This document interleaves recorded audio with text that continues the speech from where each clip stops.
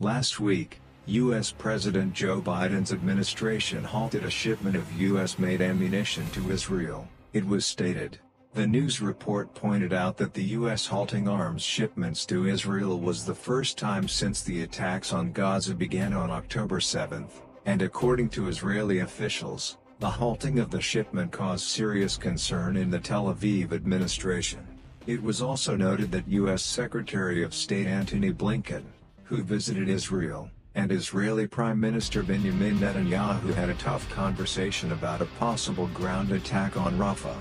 Despite warnings from Biden and Western officials that a possible ground attack on Rafah would cause more civilian deaths and worsen the humanitarian crisis, Netanyahu announced that the attack on Rafah, where 1.5 million people have taken refuge, would be carried out.